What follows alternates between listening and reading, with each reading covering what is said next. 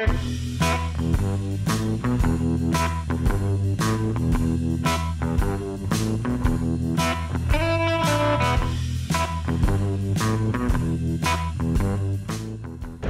this is Brian Casey of the Imaging Wire. We are here at RSNA 2025, and we're here in the booth of ScreenPoint Medical. We're here with Pieter Kroese. He is CEO of the company, and also Gubern-Mérida. He is CTPO. Gentlemen, thanks for being with us. Thank you. Nice to meet you. Thank you, Ryan.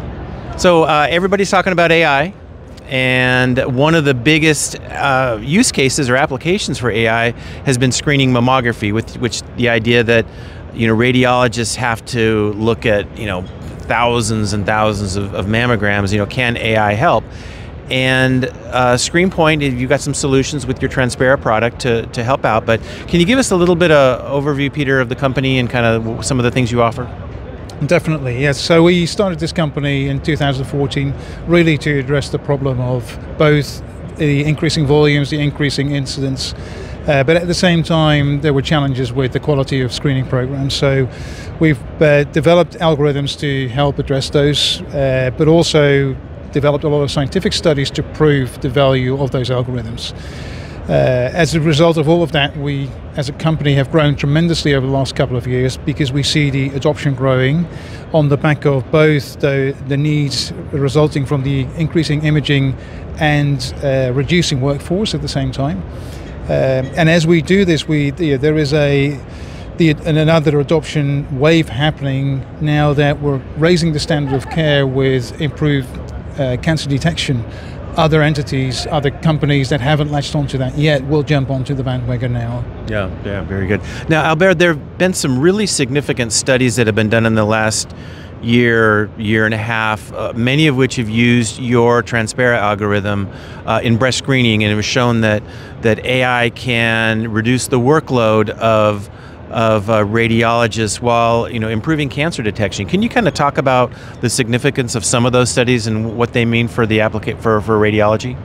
Yeah, definitely. So what this basically means that these studies show the value of the AI, and in terms of efficiency gains, what you can get, you can read faster and more efficiency, especially in the MSI trial. It shows, especially with the strategy that is in Europe, you can do up to 44% of efficiency gains. But it also improves on the accuracy. Cancer detection rates go up, but also the recall rates get down. So that's also very significant improvements that you can see. In terms more related to the North America population, we are seeing that, we already have some studies focusing on DVT in the US, which is very relevant for the North America population. But also we have ongoing studies that we present here at the show with US partners as well. Plus, more importantly, we are starting to repeat this type of randomized control trials very uniquely with Transpera in the US, which is the PRISM trial, which was announced recently.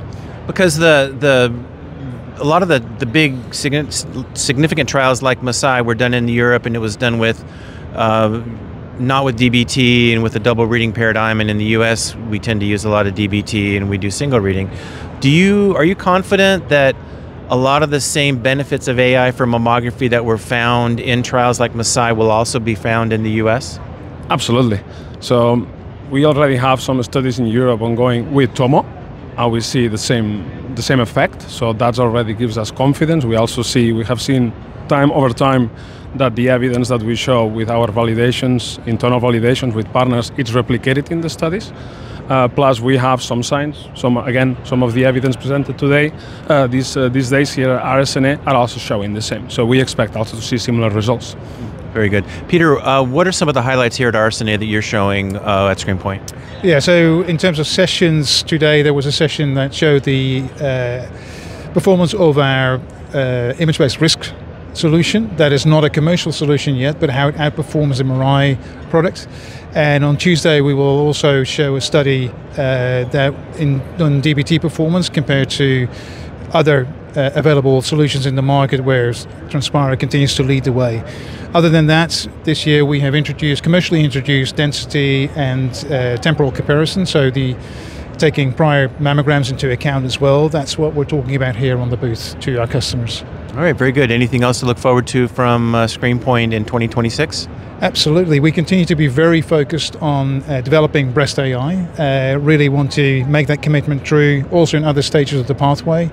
So as I mentioned, we will intend to bring the risk product to market, but also look at other solutions that are used in the diagnostic phase or even in the surveillance phase of the patient pathway.